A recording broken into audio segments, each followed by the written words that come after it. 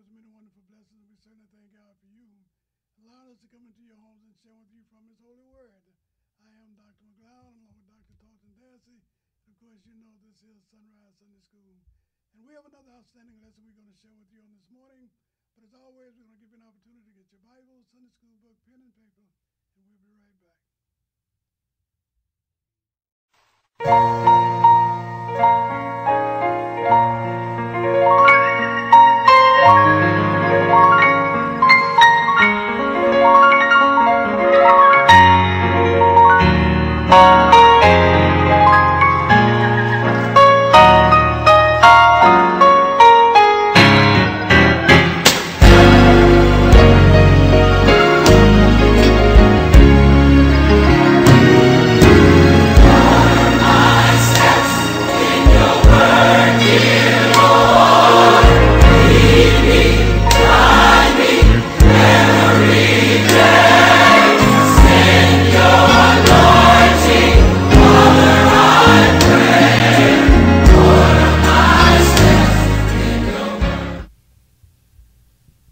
Thank you for staying with us. Before we go into our study period, we're going to invoke God's blessings upon us. Dr. Dancy, would you pray for us, please? Father, we thank you, we praise you, we magnify you, we give you glory and honor. I appreciate it again, oh God, your blessings to see this day. And your choice again of us, oh God, to be used to your glory and honor. We pray, oh God, you will use us to, oh God, this day. Speak to us and through us, oh God. Give us ears to hear, hearts to receive, and a made up mind to apply your word in Jesus' name. Amen. Amen. Again, we thank and praise God for all things. Certainly thank God for you. And we're going to share with you on this morning from the book of Romans. We have another outstanding lesson, ignoring God's truth within us. How does yours read, Doctor? Needing more than law. Needing more than law, okay? And as always, we want to continue to encourage you to study out the material that you're comfortable with. We know that yours may read a little different than ours, but God is going to bless us to come to that expected end. From the second chapter of Romans, verses 17 through 29. Is that what you got, Doctor? Yes. Ignoring God's truth within us. Dr. Dancy, how do you feel about this one? Well, based on both the topics that are used, especially the one here, needing more than law, I'm thankful that it says needing more than law as opposed to needing something other than the law. Because I think too often we feel that we can violate that law, we can do what we want to do, live the way we want to live, and still be in a right relationship with God. But that's not so. Although Jesus has fulfilled the law, there's still certain principles that are a part of that law that apply to us. We have to apply those things if we're going to walk in agreement with God. And we're told that two can't walk together except they be agreed. We've got to agree with Him. So we have to respect that law. We have to, not so much I'm not talking about all the add-ons, Right. you know, that the Jews put on it. Right. But the law that God gives, we have to respect that law. We're going to be in agreement with Him. Right. And I agree. In an attempt to kind of tie the two together, you know, we need more than law, and then we talk about the truth that's within us. And I think by nature, the nature of the truth that is within us, you know, kind of establishes the laws as well.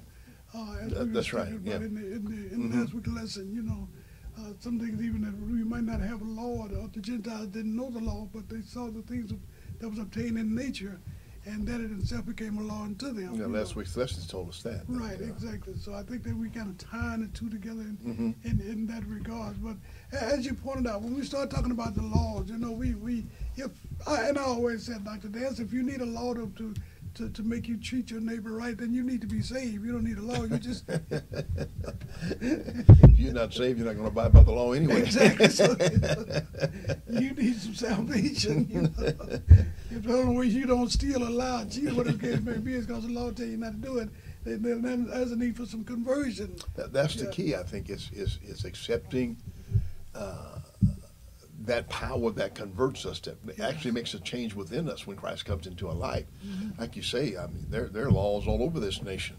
Yes. You know, and they're broke every day. Yes, they are. So it's not the law. Again, it has to be the attitude and spirit we have to abide by whatever laws there are. And for us to really have a spirit of obedience, we really need Christ down in us. We need to be saved. You know, and ironically, the way you've just made mention, the laws all over the nation, And many times the ones that are creating these laws all the biggest lawbreakers. Exactly. And that's exactly what we have here in our lesson on today. You Right. know, simply because you're given to be a keeper of the law, you know, or the law has been entrusted unto you, doesn't mean that you're better than I am or I'm better than you are. Right. You know, you're still under the law just like I am. That's you right. know, so we have to understand that as well. And as you pointed out, unless there's been a genuine conversion, a genuine relationship with Christ within you, you're not going to keep the law anyway. You know, and I agree with what you're saying. And in addition to that, we're told that just being aware of the law actually puts more responsibility on you. Yes, it does. Because to know to do right Yes, it does. and then choose not to do it, you have purposely sinned. Mm-hmm. And you're going to be beaten with many stripes. That's right. God. And then on the other hand, not knowing or being ignorant of it doesn't give you an excuse either. No. Because as you just said, and last week's lesson told us, that everything around us, Yes. even nature, Yes. proclaims, Yes. you know, that there are certain laws and principles that have to be followed. So Exactly. the only way out of this, or the only way to really function in this is as you were saying before, is to be saved, be in Yes. agreement with Christ. Yes, yes. You need to get him in your life. Right. Ignoring God's truth within us, and again, continue to study. I'm sure that you're reading. We know it might read a different from the book of Romans, one of Paul's most magnificent writing, the second chapter, verses 17 through 29. Dr. That's what you read for us, please.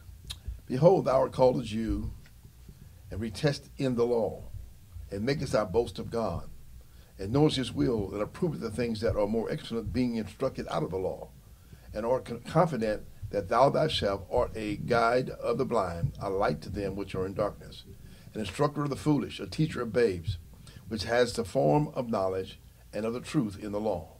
Thou therefore, which teacheth another, thou teachest not thyself. Thou that preachest a man should not steal, dost thou steal?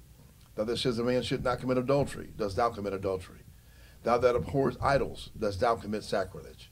Thou that makest the boast of the law, thou breakest the law, dishonoreth thou God. For the name of God is blasphemed among the Gentiles through you, as it is written. For circumcision verily profiteth, if thou keep the law. But if thou be a breaker of the law, thy circumcision is made uncircumcision. Therefore, if the uncircumcision keep the righteousness of the law, shall not his uncircumcision be counted for circumcision? And shall not uncircumcision, which is by nature, if it fulfill the law, judge thee, who by the letter of circumcision does transgress the law?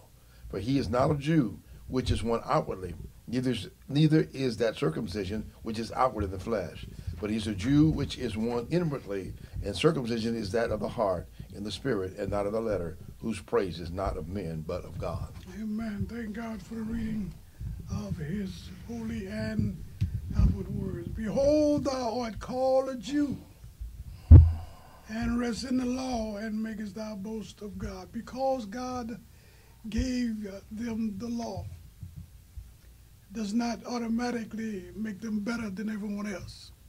As we said, being aware of it is one thing, doing it is something else. Exactly. So you've been given the law and makest thy boast of God, and knowest his will, and approve the things that are more excellent, being instructed out of the law, and art confident that thou thyself art a guide of the blind, a light of them which are in darkness, an instructor of the foolish, a teacher of babes, which has the form of knowledge and the truth in the law. Mm-hmm. Amen. We have been given the law, or they have been given the law. Right.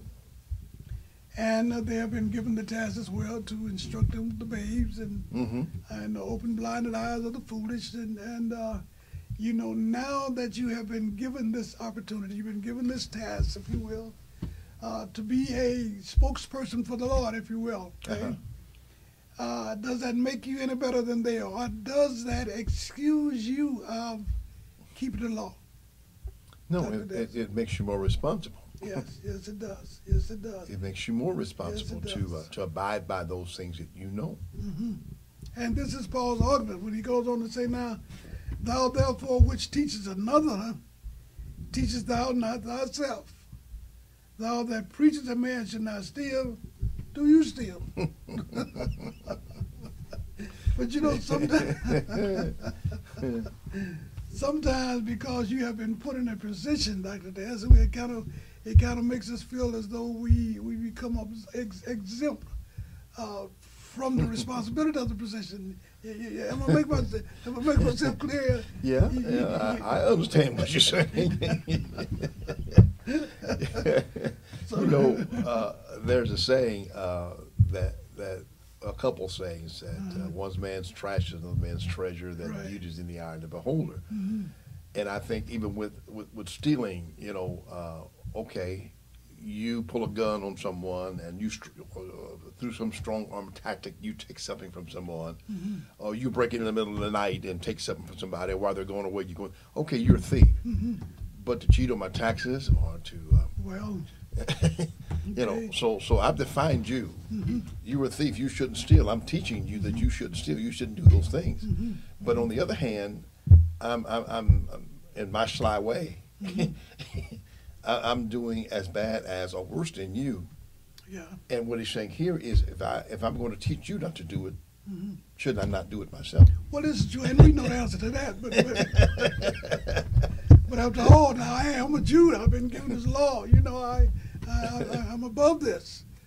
My job is to teach you. Well, I'm not pull a gun on nobody. Yes. I didn't break anyone's home. Yes, exactly. I didn't carjack anybody. Mm-hmm. See, all those. See, we even today, I think we are guilty of trying to categorize sin Yes, we are. as a big sin or as a little sin. Yes.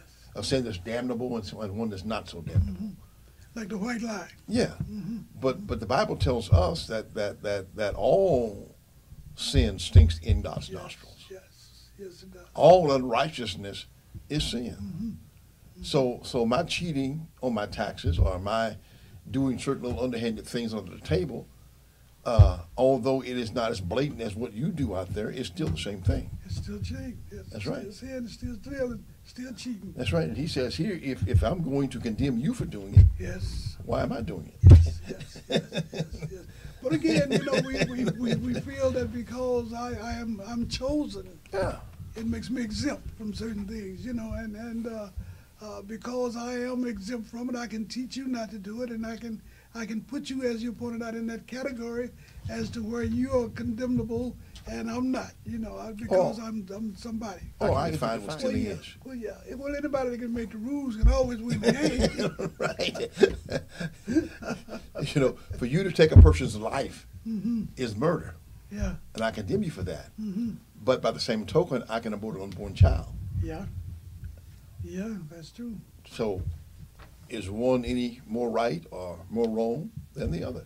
Death is death. Killing is killing. Murder is murder. Isn't Yes, yes, without a doubt. it? All right. 22nd verse reads, "Thou that says a man should not commit adultery." Uh-oh. Yes. Does thou commit adultery? Thou that abhors idols, does thou commit sacrilege?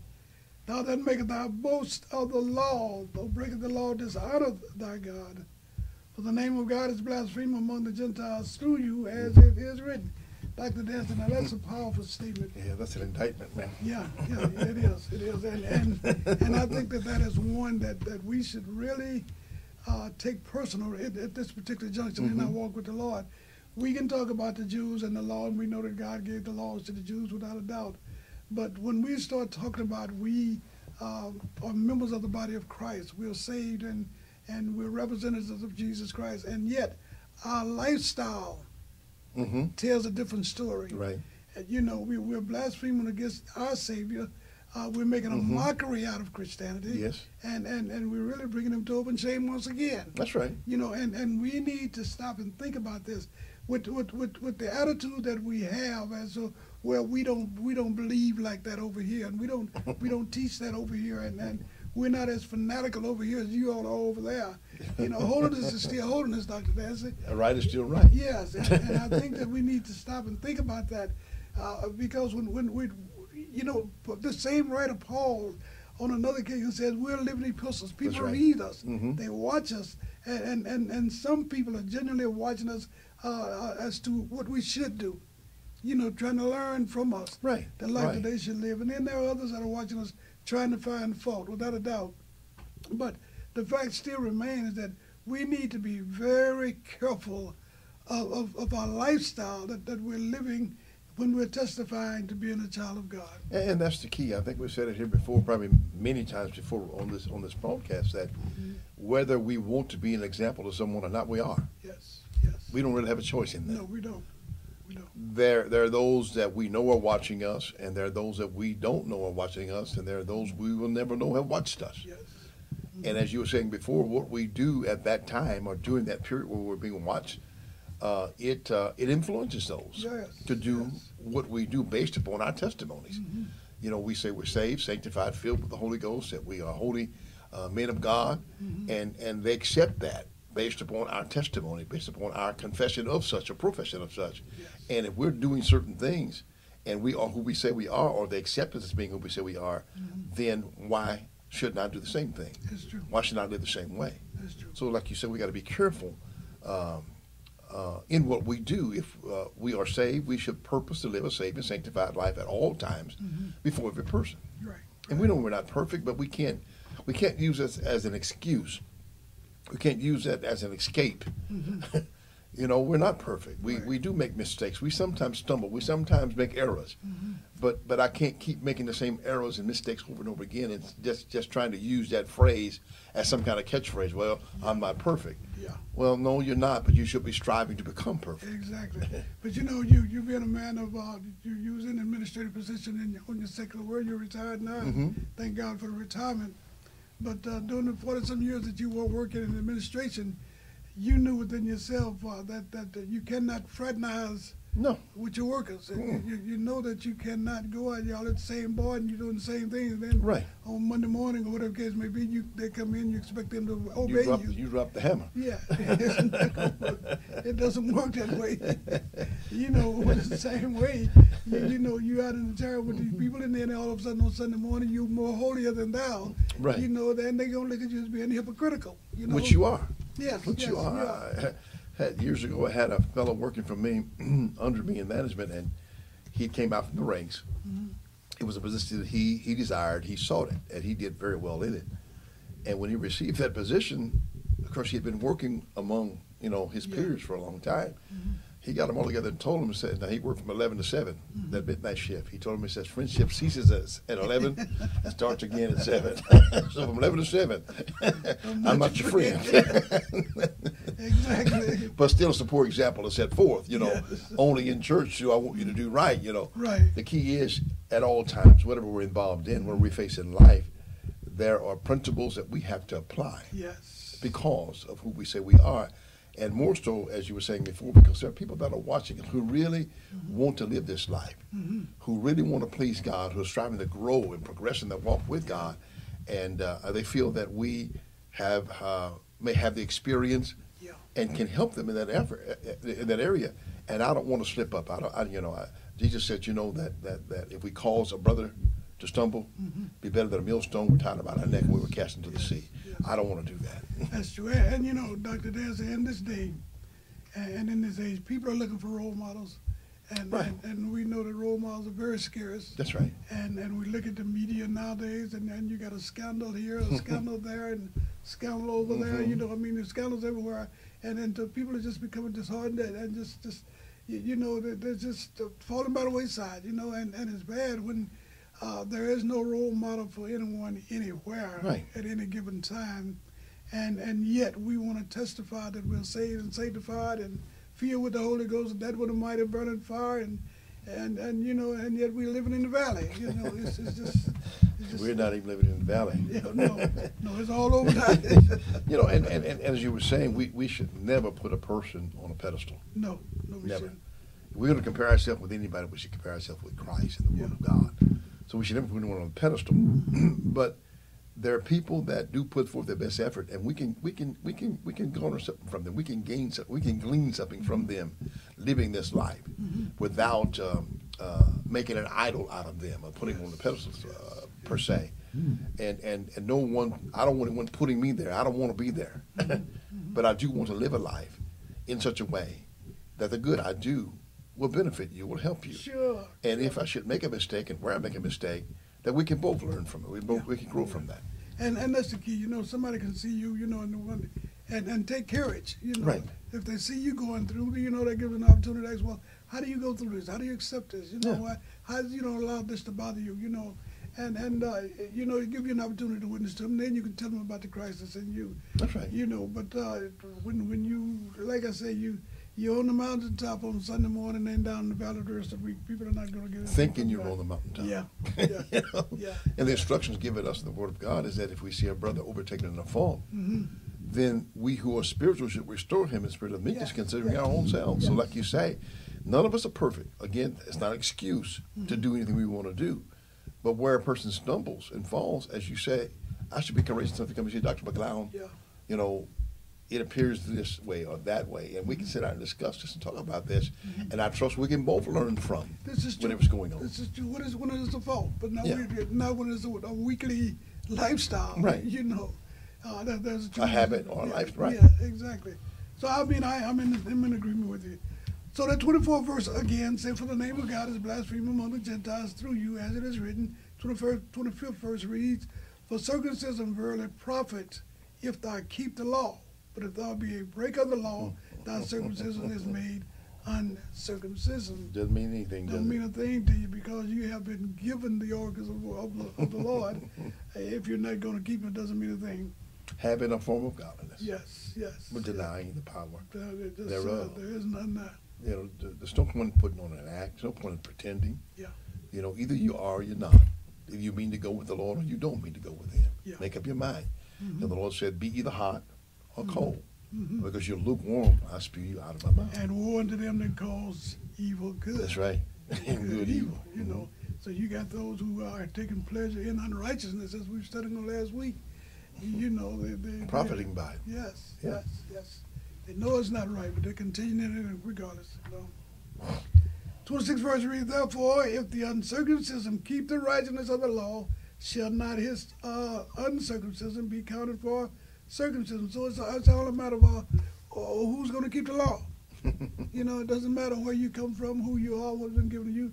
Are you going to keep the law? If you are, fine. If you're not, then that's fine as well. Also, you got the same punishment. You know, the Lord told Ezekiel, He says, this is your responsibility, be the watchman. Mm-hmm. Where you see danger, you have got to sound the alarm. You've Yeah. got to let people know they're going the wrong way. Mm-hmm. And at least for them the opportunity to get things right. Mm-hmm. Now, that's all you can do is sound the alarm. Yes. What they do once it's sound is on them. Mm-hmm. And like you're saying, you know, just for me to say that I am a child of God, that I'm a born-again believer, that I'm living in agreement with God, my life has got to be the sounding of that alarm. Yes. Yes. You know, Yes. and if I stray, if I vary, then as we were saying a while ago, someone needs to be courageous enough, or bold enough, or love me enough to come and say, Mm-hmm. you know, you're kind of straying, you're varying from. Yes. Yes. Yes. And we can sit yeah. down and discuss things. And like you say, you know, my convictions may be a little bit stronger than yours, or yours may be a little bit stronger than mine. Mhm. It's not based on convictions, it's based upon the Word of God. Yes. Yes. Exactly. And your boasting and lifestyle should match. Right. You know, that you Right. should be able to compare it to. You say you're a Christian, you say you're keeping the law, then live like it. That's You know, right. that's bottom line, you know. Live like it because you can. Yes. Because you can do Yes, you can do it. it. Yes, you can do The it. way of the transgressor is hard. Mhm. We can live this life. Yes. And because we can live, in fact, God's given us everything necessary to be successful in living it. Yes. So He has the right to require us Mhm. to live it. Yes, He's given us an example that it can be done, and He's given us the power to do it. That's right. You know, so we're without excuse. Dr. Dancy, we're running out of time right here, but we know it's going to happen. Let me try to get through this. 27th verse, "And shall not uncircumcision, which is by nature, if it fulfill the law, judge thee, who by the letter uncircumcision does transgress the law. For he is not a Jew which is one outwardly, neither is that circumcision which is outward in the flesh. But he is a Jew which is one inwardly, and circumcision is that of the heart, in the spirit, and not in the letter, whose praise is not of men, but of God. Mm-hmm. If any man be in Christ Jesus." He's a new creature, praise God. Yes, So yes. the Lord will empower you to live a life that's pleasing to Him. You realize that you cannot do this on your own, so He has given you an example, and He has given you the power to do That's so. right. But That's as right. always, we're going to give you an opportunity to get your unsaved loved one. Bring them around your TV. Dr. Dancy is going to come back in a moment he has something important he wants to share with you. Stay tuned.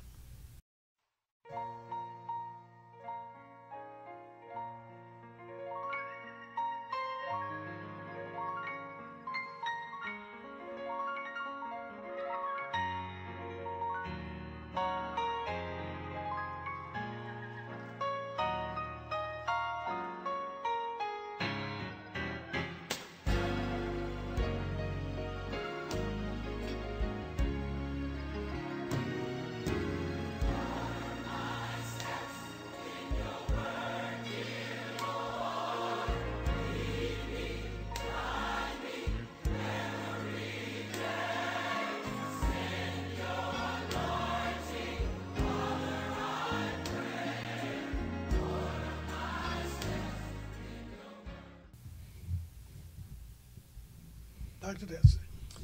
One thing I hope that we've made plain today is it's not in what we do or what we don't do that puts us in a right relationship with Christ. As Dr. McGlown said just a moment ago, if any man or woman be in Christ, they are new creatures.